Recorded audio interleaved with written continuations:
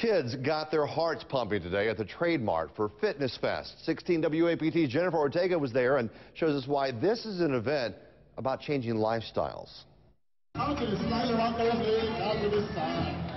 having a really great time. It's really cool. I especially like the jump ropes. The jump rope? Why? Because you get a lot of exercise when you jump. For the second year, Fitness Fest at the Trade Mart Center in Jackson had kids jumping for joy.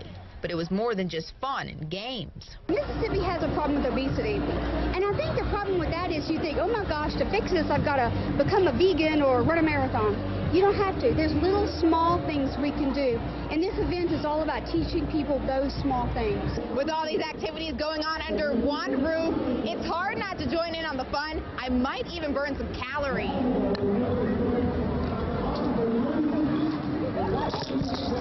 The interactive event wasn't just for kids, but moms and dads too. Parents who know they need to be role models. We want our kids to stay healthy here in Mississippi.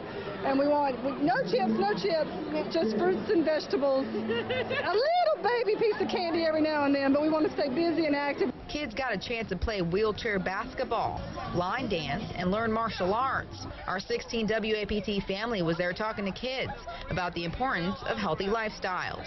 We got to follow the lady that was up there dancing, and it was very fun. When the ambulance is out, what they do in the ambulance. Oh, you like the ambulance? One parent we talked to says at the end of the day, it's just about keeping your kids active and healthy. One of my boys had to pull off the video game to come play. I think sometimes the kids get too much in electronics, and to get out and get physically active and get about is important for their health. In Jackson, Jennifer Ortega, 16 WAPT News. Well, another Fitness Fest is going to take place in Biloxi Saturday, September 13th.